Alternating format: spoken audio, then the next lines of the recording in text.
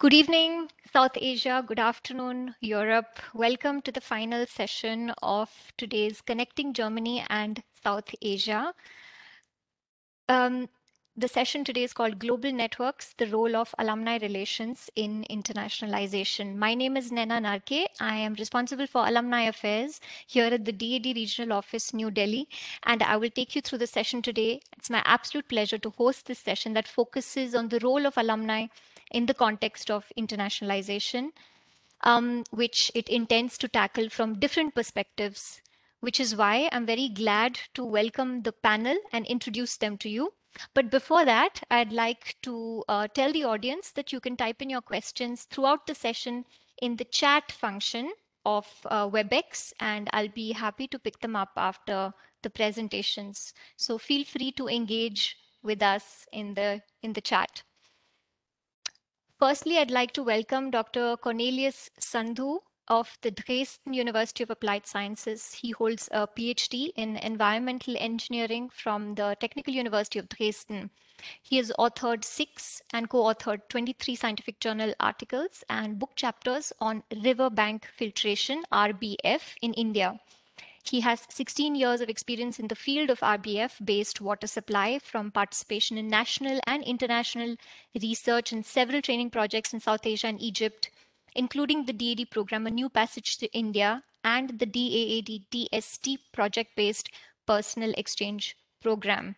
He has also more than 3 years of teaching experience in solid waste management, mining and resources management, groundwater engineering, and managed aquifer recharge. Welcome, Dr. Sindhu. We are very glad to have you on the panel.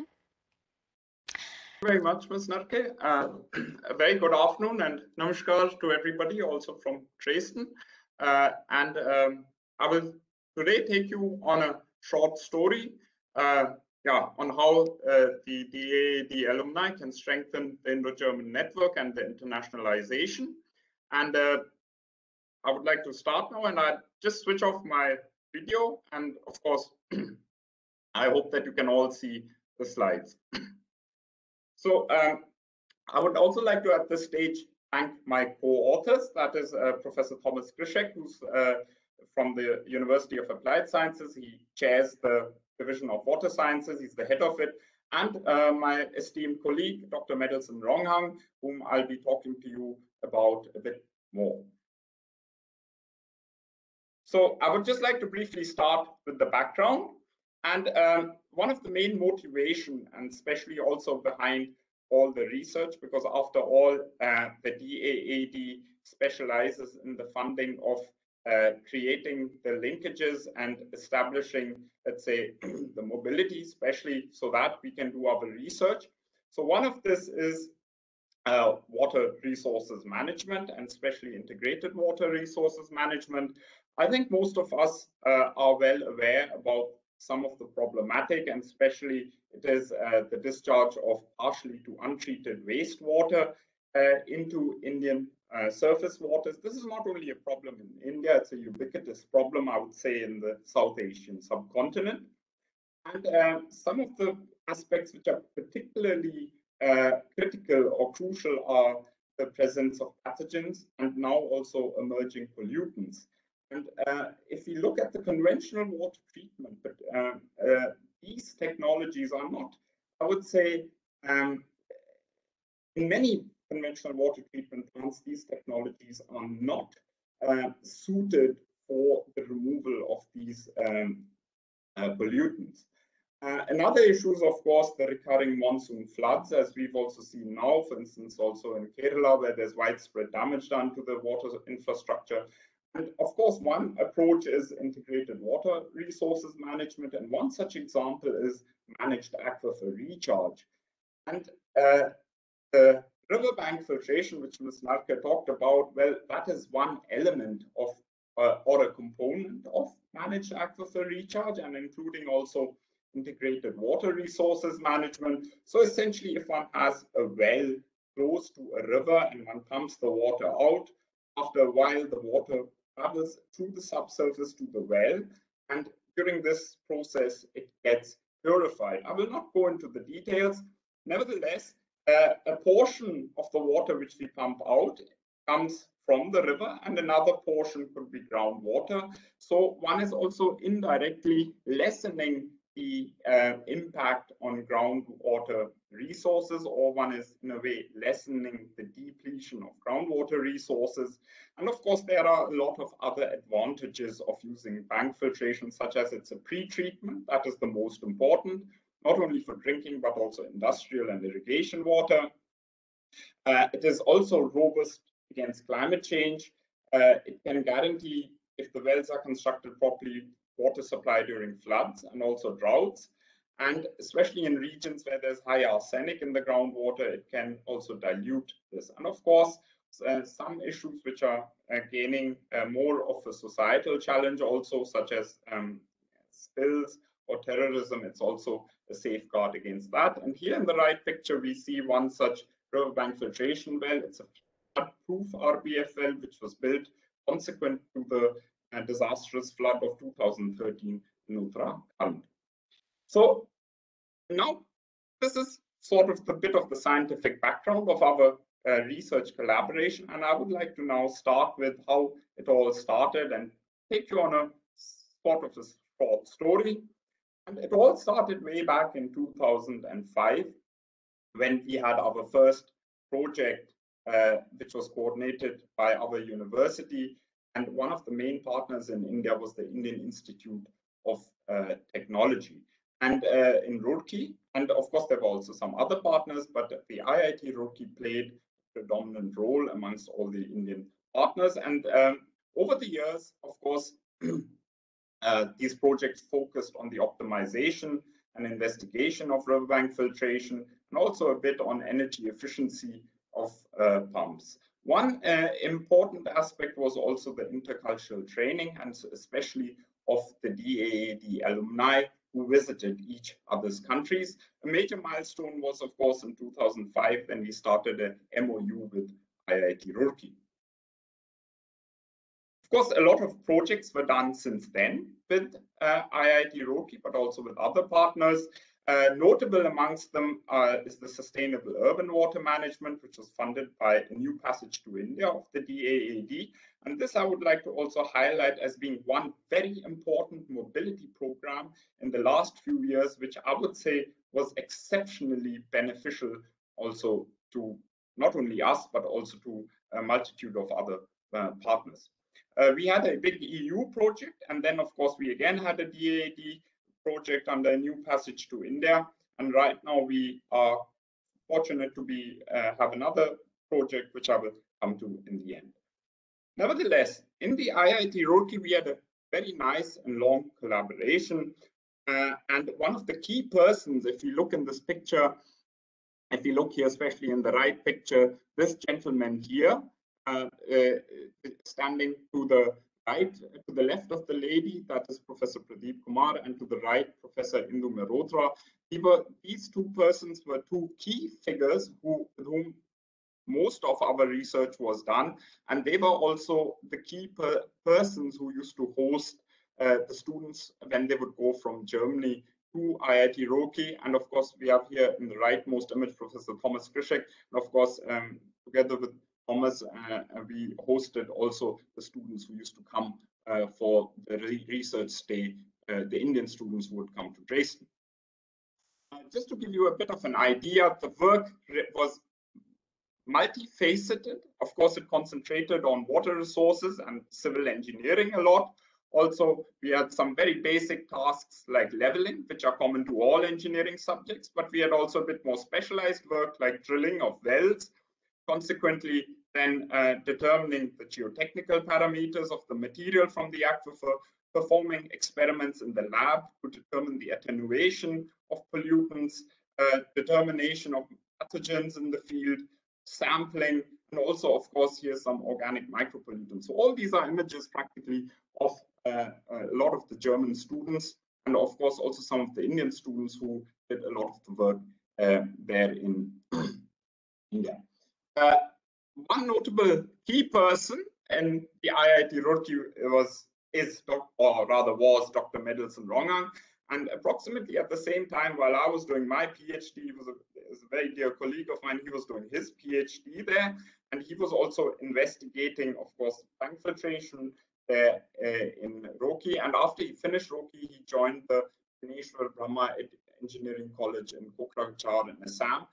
It's a government of Assam institution, and this person is also key because he's one of them.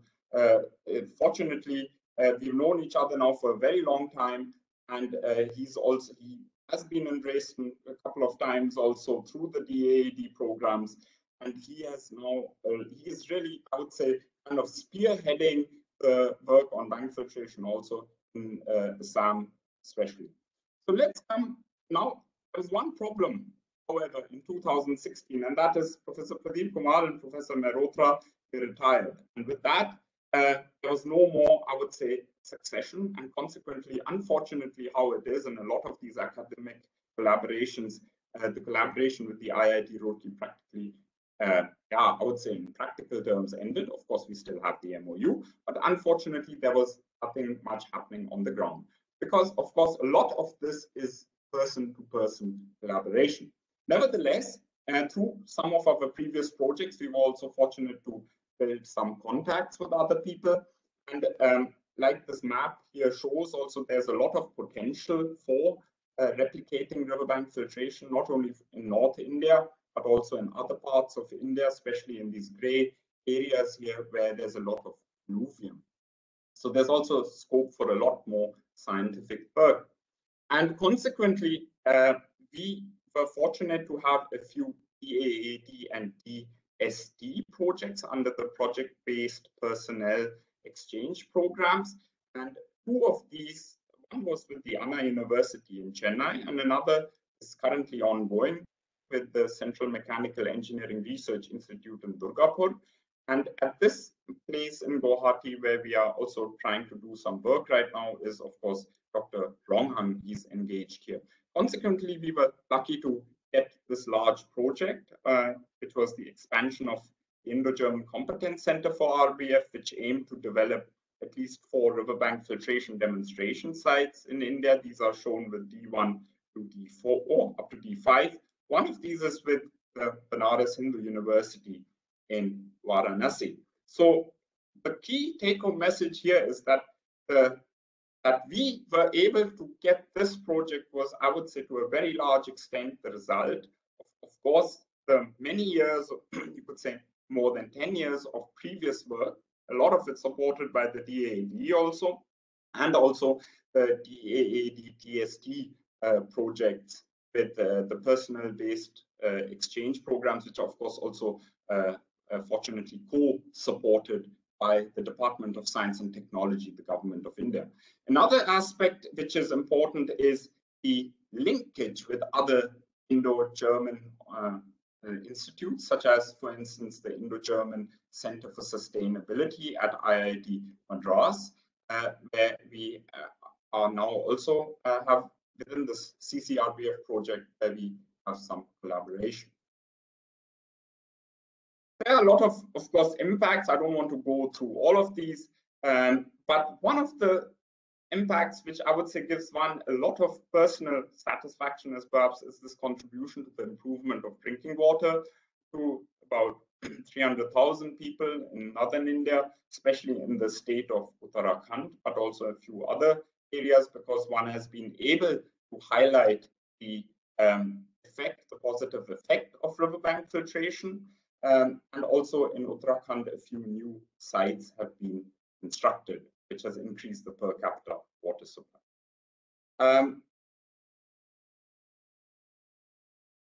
There are a few lessons learned. Of course, one should take the time to network. It's very important.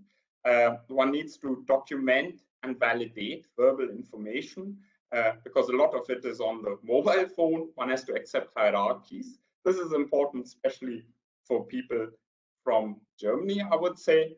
And of course, it's important to involve students in research. I'd just like to highlight this very briefly through this book by Yang Liu, Miss Yang Liu. She wrote a very interesting geographical book. And if you look here, the blue is Germany, the red is India. So there's a very classical, it highlights in a very classical way how different the approaches are in Germany and India, especially also how that stands out in India. And of course, how Germans very thoroughly document everything. In India, it's all recorded on the mobile. So these are just a few examples. Sorry. So I would also just like to conclude now. Of course, I thank the DAAD a lot, but what I would also like to add is that we are grateful for the continuous support of the students, also for the exchange, and this collaboration has also been successful over the long term. And I think as water management gains even more importance in future, not only in India, but also in Germany, because bank filtration is going to be more important in Germany, these exchange programs would need to be continued and build a backbone. Thank you very much.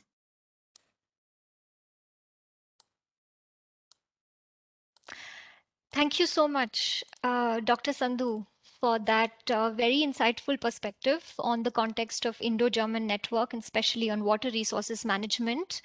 We'll be talking about it a little later, but before that, I'd like to welcome our next speaker now for the Indian perspective, Ms. Finu Jose, representing the Christ deemed to be university based in Bangalore. She's associated with the International Exchange Programs of Management Studies and as a member of Faculty for Marketing, Entrepreneurship, and General Management subjects at the School of Business and Management. She has a keen interest in studying social entrepreneurship and innovation, in addition to facilitating learner-centered teaching, along with communication and marketing. Additionally, she's enthusiastic about any value addition activities that enhance the student community. We're looking forward to hearing from you, Finu. The floor is yours. Thank you, Naina. I'm obliged to DAAD. Good evening, everyone here, and guten Nachmittag, if I know to say that right, to Dr. Sandhu and all others joining from across the globe. I hope all of you are keeping well, and I'm sure this is one of the privileges that we as an online community have to meet each other without taking flights and traveling all the way across the globe. So let's just nurture our relationships forward. I will focus on what is our journey at Christ and what I think we could do a little more. For making my bandwidth a little more convenient for all of you, I'll switch off my video and I'll come back on screen when we have some questions to take. So, Christ University, we are, is this visible, Naina? Screen is okay? Yes, it is. It is. Yeah, thank you. So Christ University is a multidisciplinary university. We have engineering, we have arts and science, we have commerce and management. So all disciplines across 5 campuses in NCR Delhi, in Lavasa, Pune, as well as in Bangalore. We have 3 campuses, and we have a lot of options for students to study with us. Except for paramedical or medical education, we venture into all other disciplines. As is known to all of you, reasons to study abroad, most of our students want to get a global exposure. They want to avail different style of education, methodologies, pedagogies that differ. They like to experience culture, lifestyle, and finally their career opportunities also increase. So I'm sure all this remains the same for everyone, and this is what we also learned in our journey of academic collaborations with other international universities. So students tell us that these are things that they have as a takeaway. They learn a lot of teamwork, they learn cultural diversity, they have a lot of hands-on work that they get to do, and that's something that they enjoy, which might not be possible in our context because of our numbers or whatever. We have a lot of social interactions that they come back and share as very, very amazing experiences of their exchange experiences. Also, a sense of ownership is what most of us learn from students who go abroad and come, because they feel that the academic environment in the partner universities help them to own the learning that they want to invest in, which might not always be true in India or in our context. The FHWS University at Wurzburg, Schweinfurt is the partner university. Since 2010, we've been sending students. We also have welcomed a lot of students and faculty members. A lot of our faculty members from the School of Business and Management have been visiting the school and have learned a lot. And most of our best practices that we learn or we engage in are thanks to certain experiences that our faculty and our students bring back to us. Just to quickly glance through some testimonials that our students have, uh, most of them tell us about this emphasis on the real world based projects. So I think that's something that they appreciate, the German education that highlights about what are live cases, what are projects that they could get into and help solve them on the field. And that's why they appreciate the experience that they have at FHWS. There are also students who say that there is a lot of investment they do in this study abroad program, 1 year in Christ at India, 1 year at FHWS in Germany. Their careers are shaped by this, and that's something that they also appreciate about programs that are collaborative between countries, and they definitely rate these as better. So from their side, when I was preparing for this, I told Naina, I'm speaking to some alumni and I want to know what are benefits, what are challenges, what are strategies that we could get as highlights from the alumni experiences. And as predicted, most of them say cultural competence is one of the best benefits that learners have.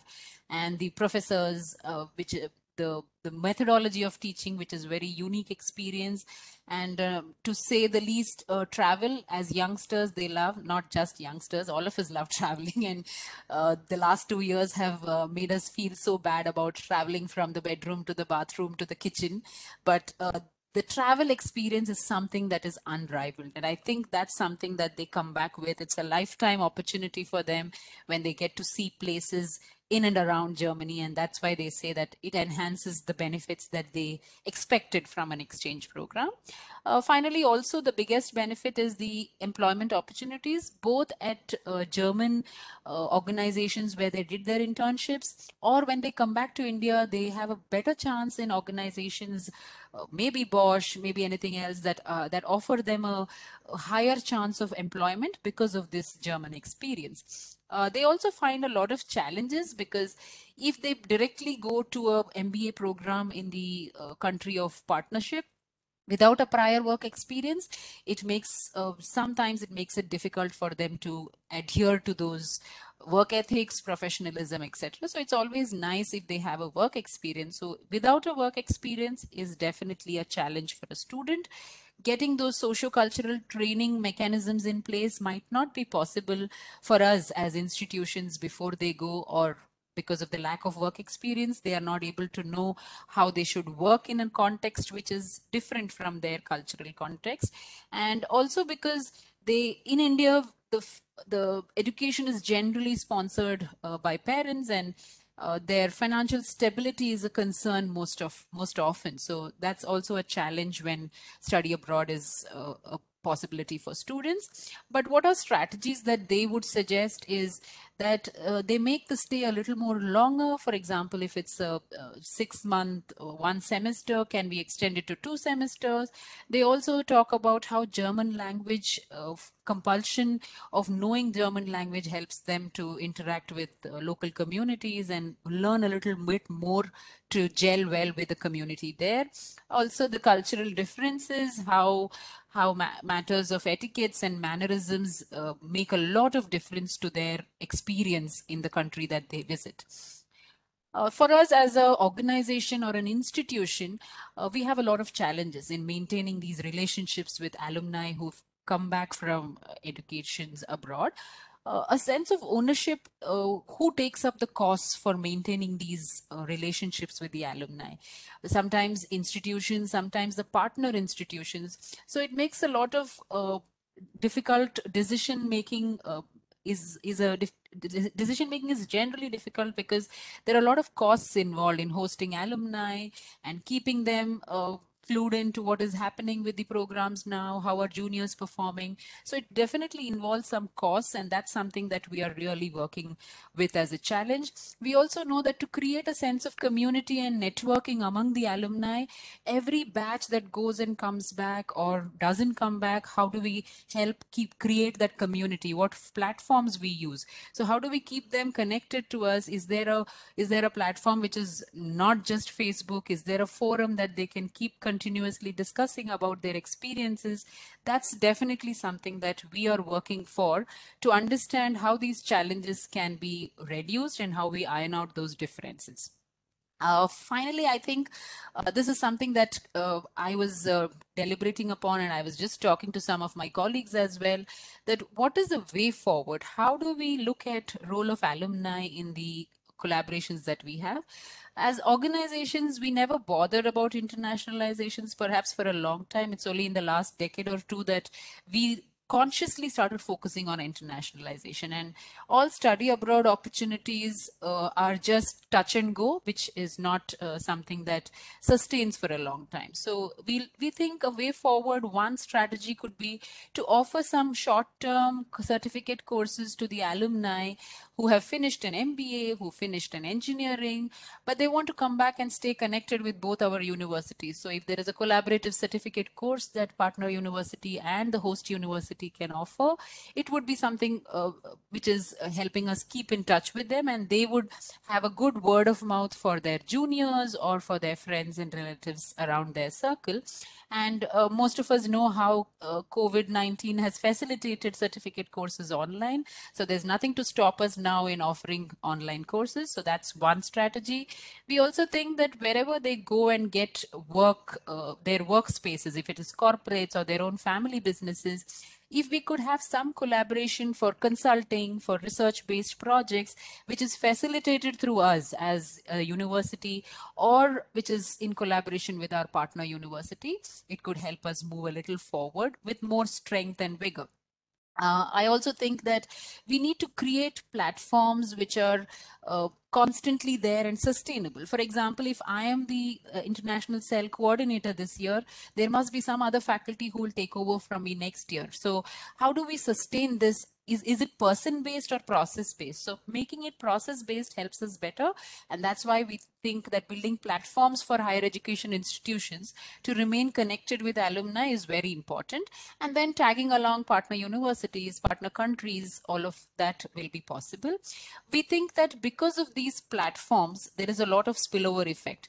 We might be able to get better faculty recruitment, better faculty research opportunities, improved placements can happen because recruiters watch what is happening on the websites and these online platforms and help us bring in a little more improvement in placements and recruitments or even internship opportunities. And finally, there are a lot of collaborative entrepreneurial opportunities for our students, for their businesses, and also for partner universities. The centers that we have, Center for Innovation, Center for Research, all of these can be collaborative work that is done with the partner university, but also including the alumni that come in from us. So from our side, on the top of the mind, that what comes to our mind is are these strategies, and we think that this is something that we should invest in moving forward.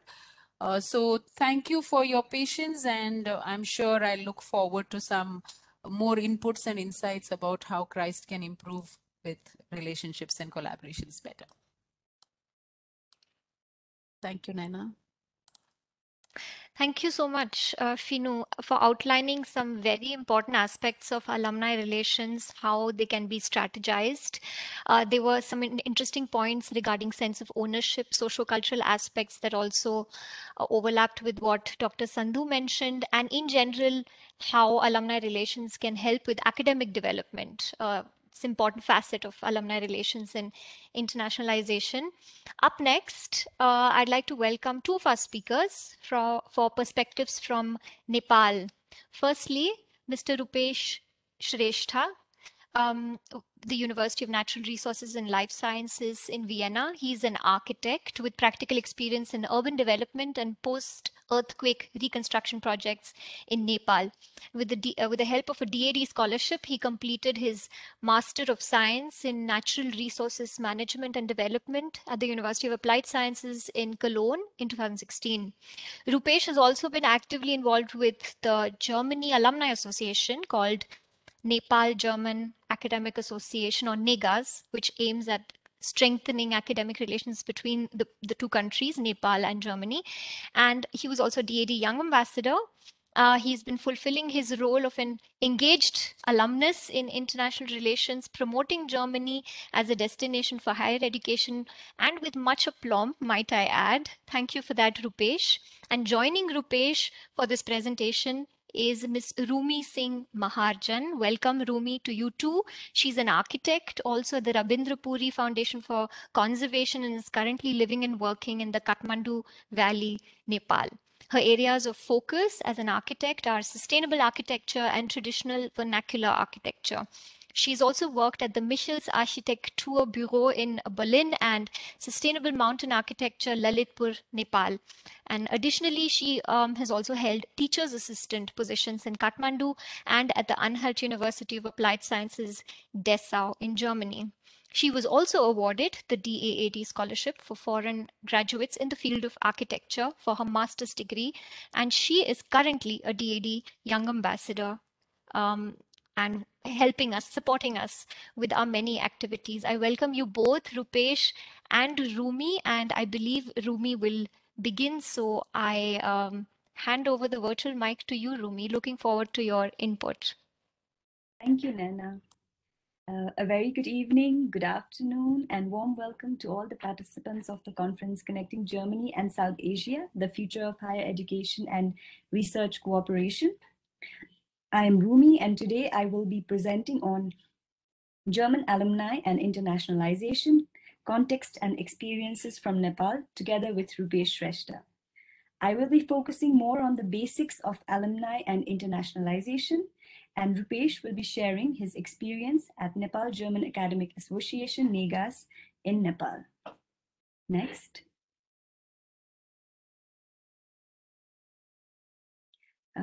Internationalization is one of the major forces imparting and shaping higher education as it evolves to meet the challenges of the 21st century. Jane Knight, Higher Education in Turmoil, The Changing World of Internationalization, 2008. Next. Alumni are brand ambassadors. Alumni, also known as alumni ambassadors, anyone and indeed everyone can and should be an advocate for their institution. International alumni are those graduates who have returned home from studying abroad or who are working outside their home country. Next. Internationalization is the process of integrating international and multicultural perspectives and experiences into learning, discovery, and engagement mission of higher education. It is about taking the rest of the world seriously, not only one's home country. It is a formal term for thinking globally before acting locally. Next. Internationalization has a close relationship with student, institutions, communities, and the nation, and above all, the nation. For student, it develops critical thinking, essential to contribute as global citizens and compete in the international marketplace. For institution, it expands research opportunities, enlivens faculty scholarships, and teaching, and provides pathways to national and international distinction. For communities, it links different communities to the world, expands opportunities while enhancing global competitiveness. And for nation, it contributes to national security and economy and prepare future world leaders who understand and value one's country and the world. Next is a word wall giving a summary of alumni and internationalization, has terms that are very important to these topics. Next. John Welty, President, California State University, shares, our world requires that higher education accept the responsibility for preparing globally educated students. We cannot fail in this responsibility. Marilyn Stilt, UC Davis student, Humboldt University, Berlin, Germany, shares, whether or not times are uncertain does not affect the reality that international experience is necessary for success in most fields and an advantage in every career field. And John F. Kennedy, 35th President of the United States of America, I think the success of any school can be measured by the contribution the alumni make to our national life. Thus, emphasizing once again the importance of alumni and internationalization, I would like to request Rupesh Shrestha to continue the further presentation. Thank you. Me. So I will take it forward from Rumi's last statement, where she mentioned that the success of schools are measured by how successful alumni are. So I bring perspective from Nepal. So I was secretary of Nepal German Academic Association, which is an alumni network or alumni association in Nepal, and we were conducting alumni activities. And this is, let's say, practitioners' practical perspective that we have from Nepal. So what we say as alumni network is like, this is something that exchanges on different levels and scales, and there's a frequent communication between alumni and alumni groups. We also vision like greater mobility inside the region for Germany alumni. And of course, like my previous speaker mentioned, the professional expertise exchange and job rate exchange and other consulting opportunities must be a part of alumni activities inside. And of course, academic exchanges play a vital role in alumni activities, research projects, joint publications. These are very important to maintain a thriving alumni inside a country or inside a region. And then, of course, we must have knowledge repositories, field-specific or region-specific, and then we must have networking events. And of course, trainings are also, as highlighted by my previous speaker, it's very important to keep alumni active and like job ready or job relevant. And of course, there's also mentoring returnees from Germany, and sharing job prospects is also an activity that which alumni networks can undertake. Information sessions, cultural events, database exchange are some other activities which alumni networks must or should undertake. So why join an alumni club? So this is something I tell to my colleagues who return from Germany or who are in Germany, if they want to join alumni network in South Asia or in Nepal, let's say Negas. So when you are at a German alumni network or community, you have a sense of belonging. So of course, you also have a sense of giving back to Germany and to South Asia. There's a possibility of professional and personal development. And of course, there's a leadership development and networking that comes along with an alumni club or being a member of alumni club. I share with you some of the activities that we did in Nepal. So these are some of the events that we did, like annual general meeting. We were there for DAD Young Ambassadors and Research Ambassadors workshop. We were there for Study in Europe Fair. You can see Nena and Purva there from DAD New Delhi. And of course, we used to organize picnics, which is like a cultural activity or like fun activity within our alumni club. And of course, we have interaction with DAD or like DAD scholarship counseling. We used to do in collaboration with German Embassy Kathmandu and Gothe Centrum. We used to organize short academic courses, for example, writing a scientific proposal with Professor Krul from TU Munich. It was in 2019. And of course, we used to participate in different kind of activities, events. And then we also we're active in meeting with other alumni clubs from all over the world. We were there in Bonn, talking with other alumni clubs. We were also there in participating events of German embassy, like 60 years of diplomatic relations between Germany, and there is Germany, celebrating Germany Day inside German embassy, giving alumni talks, and also having MOUs with Gothe Centrum for academic exchange, and giving talks in other field-specific topics. And so this is another talk program we organized at Kathmandu Tribhuvan University called Retrospect and Prospect of Nepal-German Relations, the role of alumni in Nepal's development. So we also have discussed on what roles can alumni play in Nepal. And in Corona times, we have conducted relief campaigns, so like giving back to society kind of thing. So we collected donation from our life members, and then we distributed that to people who need it, and also to Nepal government. And there is a greater appreciation from Kirtipur municipality, which appreciate our efforts. And then in Corona times, of course, we could not go to any places, organize events like face-to-face, but then we used Zoom or let's say other online platforms and organized online counselings, and we were trying to give back our knowledge to prospective students. Of course, conducting alumni activities also comes with challenges, and this is our experience from Nepal. So it requires substantial time commitment, and it is like a volunteering, and not all can be actively involved. Quick and tangible results may not be seen quickly, and how to measure the advantage is always a problem, like evaluation, how much are alumni contributing to society, or how much are they contributing to Germany. This is a bit intangible kind of thing.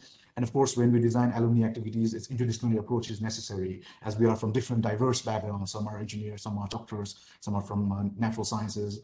So consensus building takes a lot of time, but it's worth it. It's worth the process. And of course, misunderstandings are frequent because we have our culture and professional language, and it's not common. So that also has to be taken care. And of course, we have biases. Like we want someone to do easy programs, some want very specific programs, and having a consensus or like compromise is time consuming. And of course, working when we are back in South Asia, then it means like our communication gets lesser with Germany or with Europe. That has to be bridged. And this is one for specific for Nepal. There's this BMZ 2030 strategy, which is like German government is going back from development cooperation in Nepal, which is very sad. And this is also like this gives a sense of unclarity or uncertainty in Nepal about what is going to happen. Will the alumni numbers increase? Will people go to Germany like they are going now for studies? Will they come back? So these are some of the uncertainties. These are some of the challenges we have to still tackle. And how will DAD programs be affected or continued?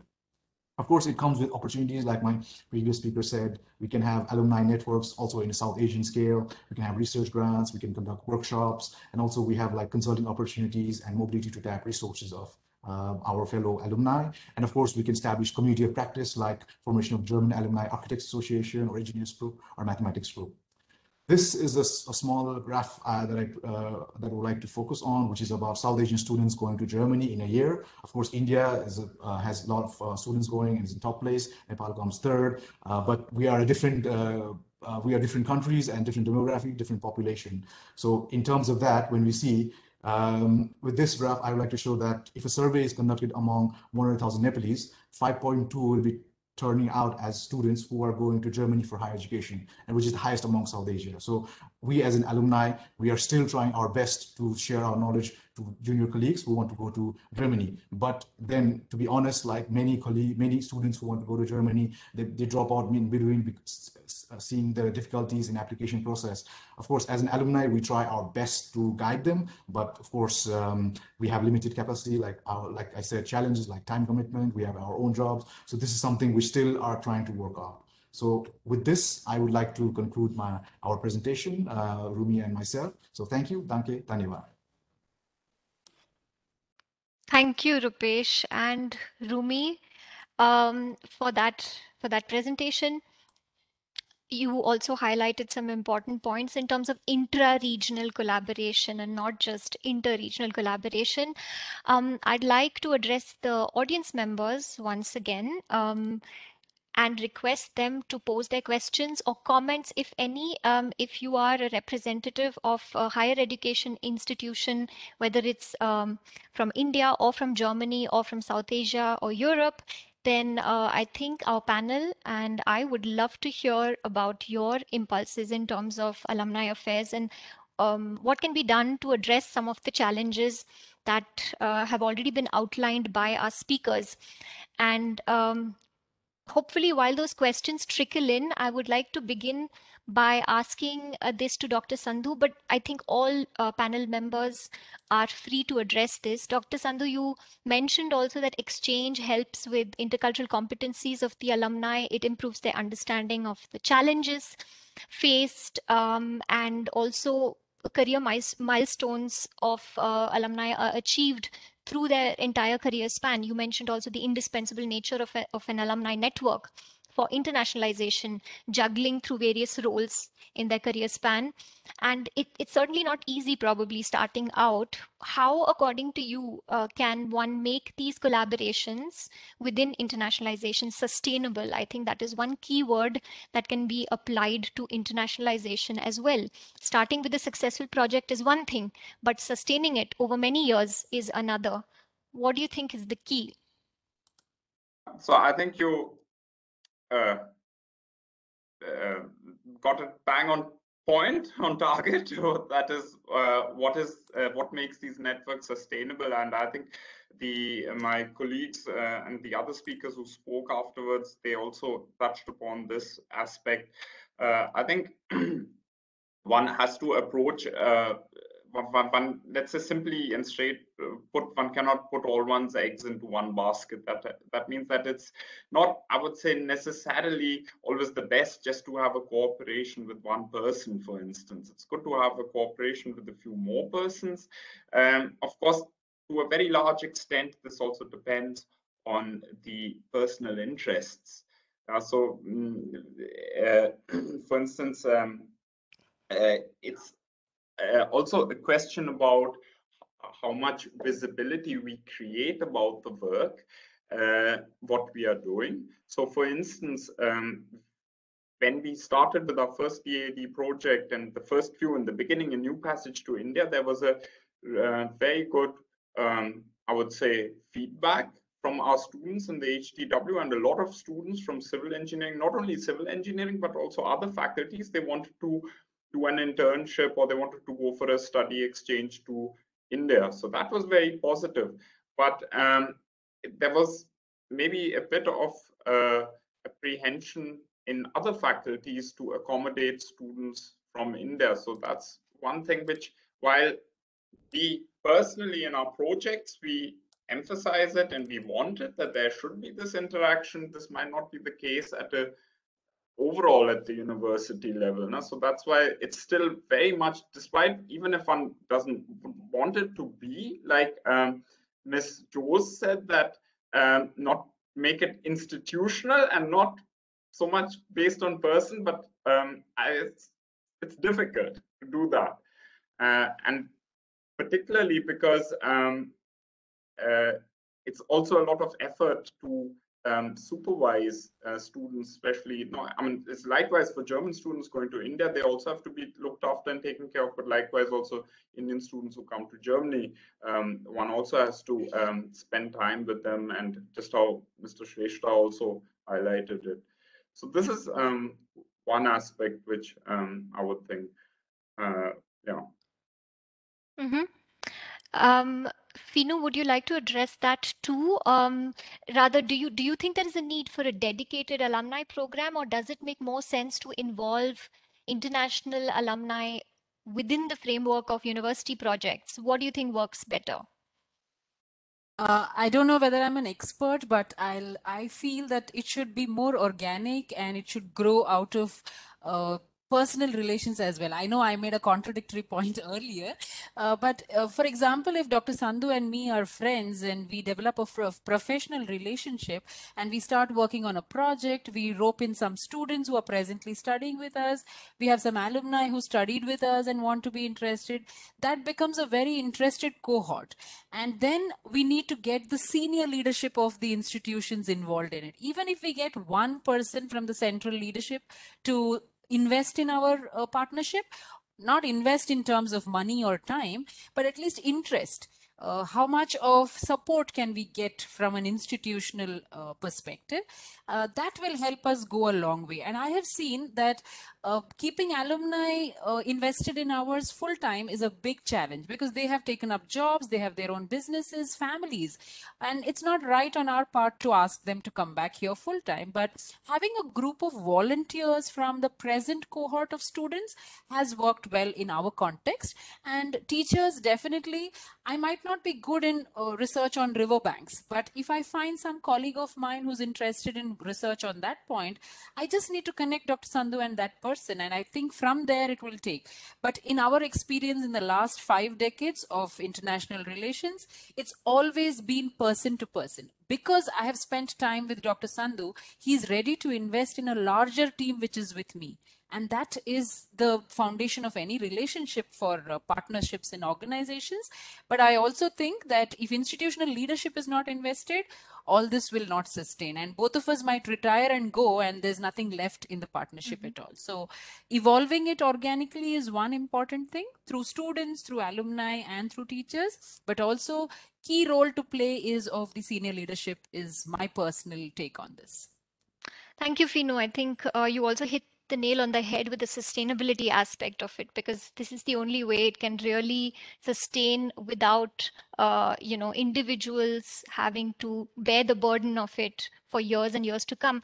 And also, on the other hand, for the alumni, you made a very good point regarding they have their own jobs, they have their roles as professionals, and perhaps some other roles that they may have taken on. This is also one of the questions we got. I'd like to ask you, Rumi and Rupesh, because you have also the German perspective. You're also alumni of German universities and German higher education institutions. How does one keep the alumni engaged? What is in for them? It's not just their contribution, but also what do they get out of it? Simply put. Rupesh, would you like to go first? Rumi, would you like to go? Your perspective, please. Sure. For me, personally speaking, I mean, I would share my experience. Like coming back from Germany, the first thing I was thinking of was where can I go? Is there an organization or an alumni where I can be involved to be in touch with people who have similar experiences like mine, you know? So I feel that the sense of belonging, I was looking for a sense of belonging where I could have people returning from Germany and had similar experiences to me. So for me, to have a personal kind of a relationship with these different people from different backgrounds, from interdisciplinary backgrounds was important. And for me, also another thing that was important was I want to have a continuous relationship with Germany in terms of, I have decided to come back to work in Nepal, but then in terms of research or in terms of volunteering work, so in terms of the dad young ambassador that I wanted to be. So, you know, this sort of connection, I think it gives me inspiration in some ways also. So in those terms, I think it is beneficial to join an alumni and to be involved in the activities. Yeah, that I would say. Thank you. Rupesh, would you like to add to that? Yes, thank you. Rumi pointed out exactly the sense of belonging. For me, it was also a matter of like networking and leadership development. So when you are there and developing activities, it's like you get connected with people and you learn from them as well. And if to be honest, not everybody wants to join an alumni club because it comes with some level of responsibility as well, and they are all busy with their jobs. And so I would say, from my experience, that we must have a diverse kind of activities. Some alumni, they want to just come once a year and say hi to their fellow colleagues, like enjoy and talk about Germany, Oktoberfest, beer, that's their perspective. Some, they want to join once per 6 months, maybe a seminar or a workshop. Some actually they are very engaged and actually want to meet once every week. So there should be like a different scales of activities, different kind of forms of communication that caters to their needs. And we must not think that everybody will come to every activity. And so we must, like, let's say, what alumni think, the activities must be designed according to their perspective. And I think that gets along very well. And of course, like when you ask for people to come in and do volunteering activities, there's also has to be some form of respect or some form of like gratitude. So it can be like thank you, simple thank you email, or maybe some appreciation, or having some parties, throwing parties. So that those kinds of things, I think that will engage alumni, and like this shows that coming to an alumni club is of actually benefit. Right. Yeah, that's a good point. So, to sum it up, targeted communication, targeted activities that may work for a certain group but may not work for a certain other group. And that just brings me to your presentation, and that it's a really good example of how strengthening alumni relations in terms of capacity building can tackle global challenges, like in the context of SDGs, for example, or how global networks really impact local projects. Dr. Sandhu, your presentation also highlighted this aspect. It's a good example of cross section of region, regional and subject focused networking, both together. And alumni are given, in this case, the needed platform also to become brand ambassadors or advisors or mentors also. I would like to throw this question to everybody. What do you think is the one quality then that sets the or an alumni group as an important stakeholder apart? What's one quality that needs to be nurtured? I think what the others said, this sense of belonging, it's very important. I think this just, I think we are all proud. I myself have been a DAD alumni, and I think we are all also very proud to be, well, let's say, called DAD alumni. And also, when I've noticed that when one is in India, it's always this association with Germany that others see, and it's also the quality of the work and so on, which gives the which makes it so worthwhile and so important to feel part of let's say this DAD network also, because one has to remember at the end of the day that also because of whatever I've achieved today and where I am today, it's also to a large extent in one's academic career that it is because of the DAD. And I think that out of many European countries and even I think worldwide, I think the DAD really has a very, very strong footprint, and which I don't see so much for other countries. I mean, maybe I'm not an expert for other countries. I've not seen so much, but even it's the DAD is not only funding mobility or work between South Asia and Germany, it's also with worldwide with other countries. Vinu? I don't know if I understood the question right, but my perspective on that is that like you mentioned, all of us, human nature, what is in it for me? So incentivizing people is very important. Me as a faculty, when I'm investing so much time in networking and collaborating, sending emails across, what do I benefit from this? And is there a colleague who appreciates me? Is there a boss who says this is good work? Or are there students who ask for recommendations to go abroad? All of these matter to me as a member of the faculty. So I'm sure alumni also look forward to contributing, provided there is a value addition for their time and their effort. And that value addition could come in terms of, like Rupesh mentioned, some appreciative email, some letter, or some get-togethers in the year, maybe like he said, some fun activities, but they don't have time to get together all the time.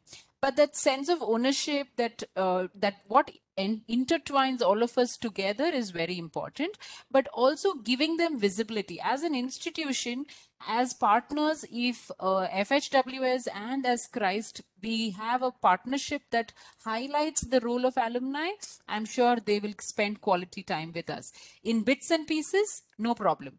But like I mentioned, it should be very organically evolved, not imposed and artificially done that every year, 26 Jan, we'll do this meeting. That's not going to work. It has to be evolving. Invite them for a webinar, call them and ask them to spend some time with us. That might help. I hope I answered that. Indeed. Rumi, would you like to add to that? How could one incentivize alumni activity in terms of internationalization?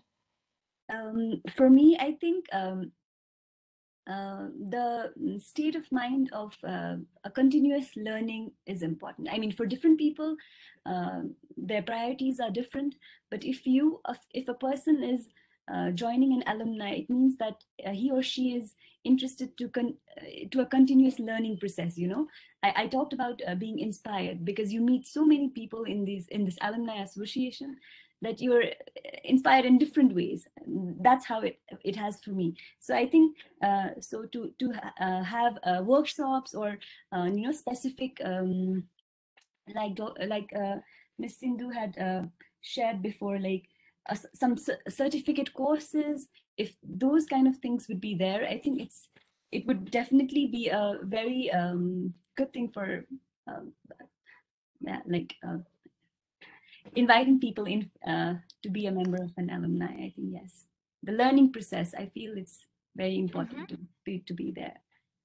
being inspired and having the curiosity to learn. I think that's also a very nice point.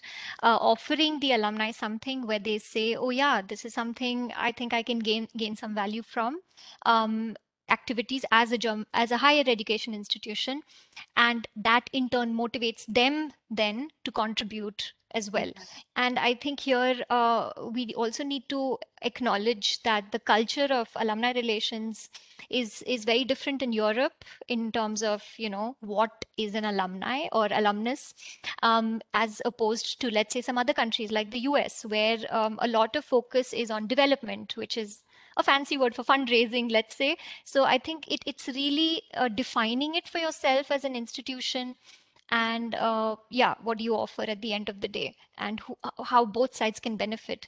I'd also like to leave some of the audience members with this thought, so that they can also, as higher education institution representatives, think about how you kind of, bring alumni relations within internationalization together. I think that's all the time we have for this session. I'm very, very grateful to all of you, Dr. Sandhu, Finu, Rumi, and Rupesh, that you joined us. I think any successful internationalization project begins with identifying strengths, identifying weaknesses, and then taking it from there and involving the alumni also in the internationalization strategy. It was really interesting to hear from all of you, getting all these insights, and I'm sure it was equally interesting to the audience. Um, Thanks once again to power through this day and for this session and for your contribution. I wish you all a wonderful day and an even exciting day tomorrow. Bye-bye and take care. Thank you. Bye-bye. Thank you. Thank you, Bye-bye. Naina. Thank you, Shikha, and all of you Much, there. everyone. Take care. Stay well, all of you. Bye-bye. Thank you.